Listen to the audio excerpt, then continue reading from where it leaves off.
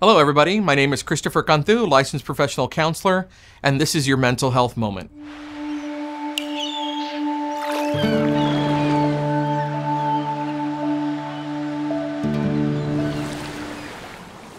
The following strategy was taken from actionforhappiness.org, which pulls heavily from positive psychology.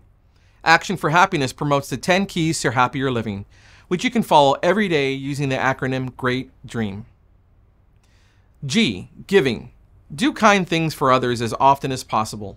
Being kind to others not only makes them feel good, but also makes you feel good by bringing about an increase in happiness as your brain boosts chemicals in its reward center. R. Relating. Take time to connect with others. Make new friends and maintain the relationships with those you already have. E. Exercising.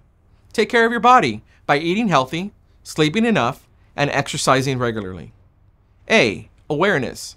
Live life mindfully. This means that you should take time to notice the present moment as much as you can and appreciate what you see, what you hear, smell, taste, and touch. T. Trying out. Keep learning new things. Keep life interesting and find new things to keep you motivated. D. Direction. Have goals to look forward to. We should all have short and long-term goals relating to our relationships, career, health, finances, education, and more. R. Resilience. Find ways to bounce back. We all go through hardships, but look for those ways to come back stronger than ever.